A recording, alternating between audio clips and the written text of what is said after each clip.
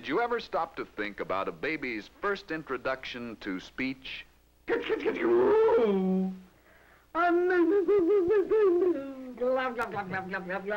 Yet, in spite of all the kitschy coos and glub glubs, little Freddie gradually feels the need for communication, and soon his first word, Mama, becomes a major event in his life and the lives of his parents. However, once Freddie gets the hang of things and starts chattering away, the parents often do a complete about-face, and it's not unusual to hear something like this. Freddie, will you please be quiet? Can't you see I'm trying to read the paper? Well, why does the wind blow? Freddie. Okay. As the years pass, Fred's ability to communicate becomes as much a part of him as the clothes on his back. In fact, he takes his speech so much for granted that it's natural that he should ask his advisor, well, but why should I study speech? I can talk just as well as the next fellow, and so far I haven't heard any complaints. Oh, I'll grant you that, Fred. But consider it this way. How many situations have you been in so far in your life where it's been necessary for someone else to evaluate your effectiveness as a speaker? Oh, there have been some, no doubt. But for you, the most important instances are yet to come. And what do you think these situations will be like if you can't express yourself as an effective speaker? Let's see, you're a candidate for class president, aren't you? Well, Fred, just imagine what the outcome will be if in the assembly this Friday you should suddenly...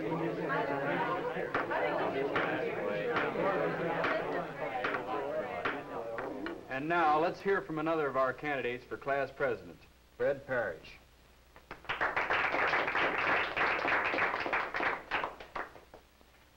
Oh, I think our student government is a fine thing.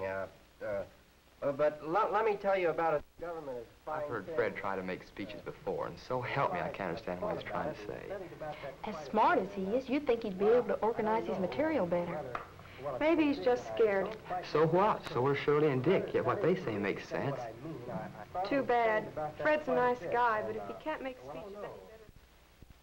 People want to know what they're voting for, Fred, and if you can't tell them, then you don't win.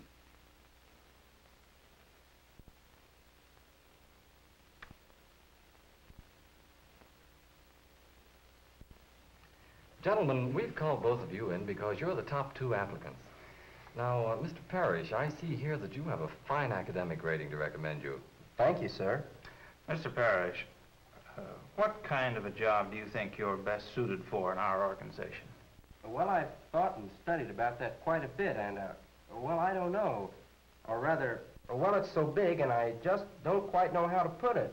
Or rather, well, that is to really say what I mean. Yes, I see. Mr. Cummings, how about you? Have you thought about what kind of job you'd like? Yes, sir, I have. I'd like to work in your production department and then in time work into your staff for industrial design. Well, Fred, there goes Joe Cummings saying the very same things you had in mind all the time, but just couldn't quite get across. You're as smart as Joe Cummings. The only difference is that Joe can express himself and communicate his ideas to others. And in this case, that simply means that he gets a job, and you're shown the door. This sort of thing can follow you all your life. Suppose in a few years that your club needs a speaker. Just what sort of a person are they going to be looking for? Say, Jim, are you still looking for a speaker for the luncheon Monday? Sure am. Do you have a suggestion? Yeah, how about Fred Parrish? He seems as well informed on this particular subject as anyone around here. I'd thought about using him, but some of the boys vetoed the idea. Seems Fred's an expert in his field, all right, but he just can't seem to put across what he knows to an audience. With him, it's strictly one-way communication. He talks, but the way he talks, nobody listens. Yeah, you know, it seems funny that a fellow that has as much to say as he does hasn't learned to put it across to an audience. You mean all those things could happen to me just because I don't worry about my speech? They could happen. But it's not just a matter of worrying about your speech, it's doing something about it. I don't see how you can do much about it. Either you're a good talker or you're not. That isn't right, Fred. You can develop good speech. For instance, let's imagine that you've just enrolled in a class where speech is taught. It's your first oral report, and, well, you're a little nervous. You think every member of the audience is sneering at you. And you're quite sure that when you open your mouth, no sound will come out. But it does, and you're on your way. After you've given your report, the teacher and the class offer suggestions for improvement. Well, I don't know, but it seems to me that if he'd look at us more often, it would be more interesting. And as you listen and relax, the thought begins to seep in that, gee, this isn't so bad after all. As a matter of fact, it's fun. The next time you speak, you're still a little scared, but you notice a few friendly faces in the audience. Maybe now you even try a gesture or two. Oh, they probably won't look or feel too natural at first, but they soon will. And the nice thing about trying them out in class is that everyone else is trying out things too. You try to build up your self-confidence through practice and preparation.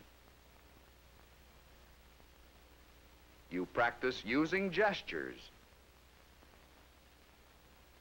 You work on voice projection. You become aware of how important speech is in projecting your personality to others. And you soon find out that there's a lot more to communication than just saying the words. You're taught that voice quality and projection, eye contact, and speech organization are big factors in effective communication. You learn how your voice operates. You become acquainted with a variety of speech situations, such as oral reporting, conducting a meeting,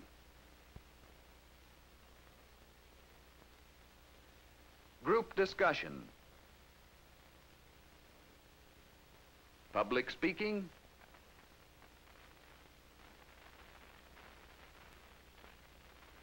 conversation, and interview.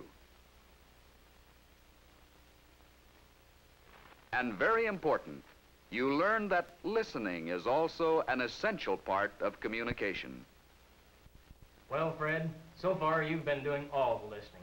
And I hope what I've said helps to answer your question as to why you should study speech. Yes, sir, it does. I never thought about it quite that way before. Thanks a lot. Well, there goes Fred Parrish. And how far he goes in life will depend a lot on how well he can speak. But how about you? You have many opportunities to improve your speech right now. In speech classes, in everyday conversations, and in class discussions. Are you making each one of these opportunities a real challenge for bettering your speech? You should. You should study speech. You should practice good speaking habits. You should use this powerful medium of communication.